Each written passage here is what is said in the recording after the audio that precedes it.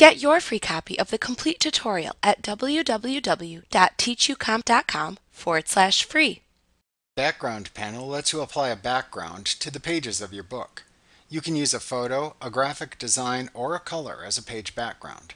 To apply a page background, select one or more pages from the image display area. To apply the background to all the book's pages, check the Apply Background Globally checkbox that appears at the top of the panel. Selecting this option does not apply the background to the book's covers. To apply a background to an individual page, uncheck this checkbox and then select the page to which to apply the background in the image preview area. To choose a background layout, click the small drop-down to the right of the layout image in the panel. Then select a background category from the three choices at the top of the Add Background Graphic pop-up menu that appears. Your choices are Photos, Travel, or Wedding. Then select the specific layout to use from your selected category from the choices that appear at the bottom of the pop-up menu. If you selected Photos as your category choice, and then chose the only layout available in that category, you can then drag and drop a photo from the film strip onto the Drop Photo Here layout placeholder that appears in the background panel to add the photo as the page background.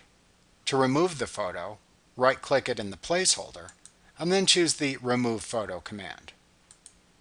Also note that your choice interacts with your page layout choice from the Page panel in that you must have a page layout that doesn't completely obscure the page background in order to see changes to the page background. For example, if you chose the One Photo Full Page layout, you wouldn't see the background at all, making your choices in the background panel useless.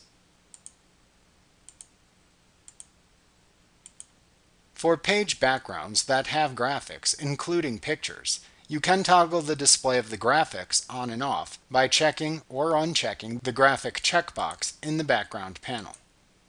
You can also set the opacity of these graphics by using the opacity slider in this panel.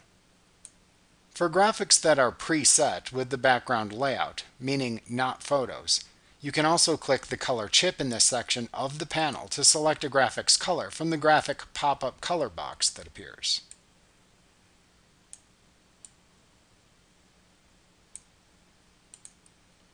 You can also choose the page background color by checking the Background Color checkbox in the background panel. Then click the adjacent color chip to select the desired page background color from the Background Color pop-up color box.